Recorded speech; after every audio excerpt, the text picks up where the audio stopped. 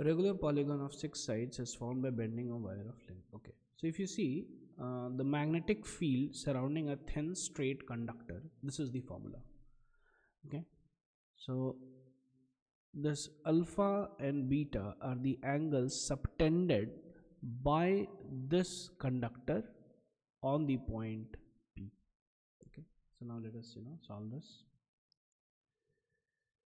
So we have regular polygon of 6 sides formed by bending wire of length 4 pi meters.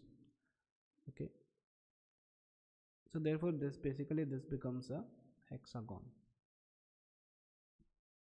something like this, and one side becomes 4 pi divided by 6 meters, which is 2 pi by 3 meters.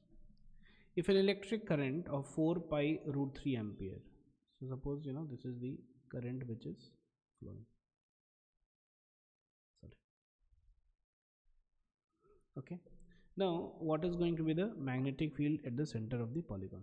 Okay, so we have this Biot-Savart law, which tells mu naught I dl cross r divided by 4 pi r cube.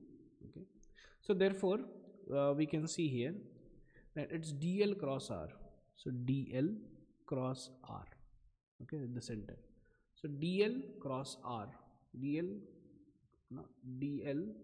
okay, and r is this direction, so dl cross r, like this, up. So therefore the magnetic field produced here is going to be up, and it's going to be like in up direction from all, so therefore it's going to be additive from all the sides. Now let us use this formula. Okay, so it was mu naught I by 4 pi d sine alpha plus sine beta. Okay, so this is let us say this is L, which is already mentioned, 2 by 3 pi, this is L. So okay, now what we are doing is something this. Okay, so we are drawing this here. So if you see, this is, let us say, x, and because it's a regular polygon of 6 sides hexagon, so therefore this is going to be 60 degree. Okay, so this is like 30 degree and this is 30 degree. Okay, and this is 2 pi by 3, this total one. So therefore the half part, this is 2 pi by 6 meters and this is x. So therefore tan 30 degree is equal to 2 pi by 6 into 1 by x. Tan 30 degree is 1 by root 3, so therefore x becomes 2 pi by 6 into root 3 meters. So therefore the magnetic field is going to be mu naught by mu naught I. What is I? I is 4 pi root 3 ampere.